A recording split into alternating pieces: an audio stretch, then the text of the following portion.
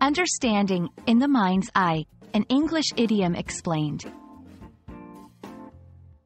Hello everyone, and welcome to our English language learning channel. Today, we're going to explore a fascinating English phrase, in the mind's eye. This idiom is not only poetic but also quite commonly used in English literature and everyday conversation.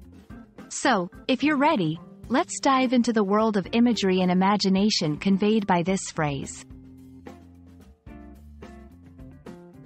In the mind's eye refers to the ability to imagine or visualize something in your mind. It's like having a mental picture or a movie playing in your head. When someone uses this phrase, they are often talking about imagining scenarios, recalling memories, or visualizing ideas that are not physically present. It's a powerful way to describe the creativity and vividness of human thought. The phrase, in the mind's eye, has its roots in literary history. It is often attributed to William Shakespeare, who used it in his play, Hamlet. This historical context adds a layer of richness to the phrase, making it a favorite in both literary and everyday contexts. Knowing its origin helps in understanding why the phrase carries a certain poetic and intellectual weight. Let's look at some examples to understand how to use in the mind's eye in sentences. 1.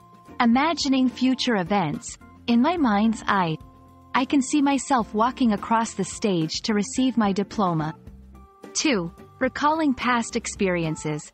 In her mind's eye, she could still vividly remember her childhood home.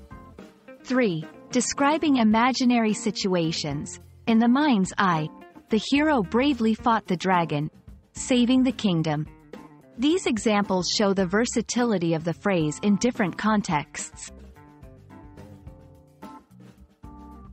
When using in the mind's eye, be careful not to confuse it with literal sight.